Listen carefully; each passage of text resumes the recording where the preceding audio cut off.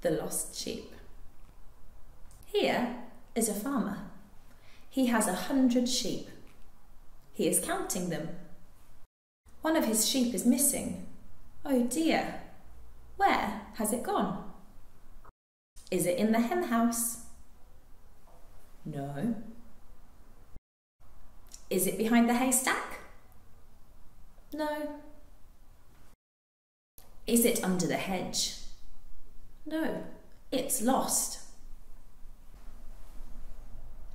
All day the farmer looks for his sheep. He climbs up hills and scrambles over rocks.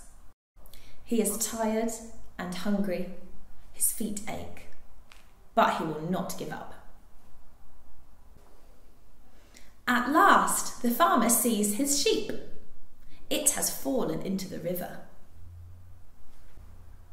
The farmer dives into the water. Splash! He rescues the sheep. Hooray! The farmer has found his sheep.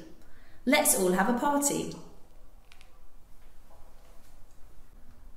Jesus says, God is like the farmer. He loves us just like the farmer loves his sheep.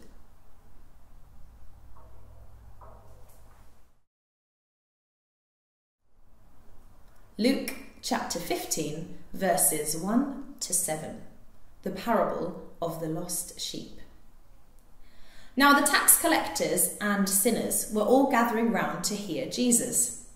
But the Pharisees and the teachers of the law muttered, "This man welcomes sinners and eats with them." Then Jesus told them this parable. Suppose one of you has 100 sheep and loses one of them. Does he not leave the 99 in the open country and go after the lost sheep until he finds it?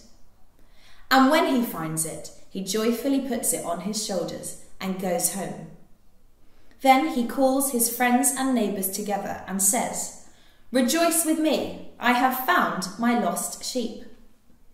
I tell you that in the same way there will be more rejoicing in heaven over one sinner who repents than over 99 righteous persons who do not need to repent.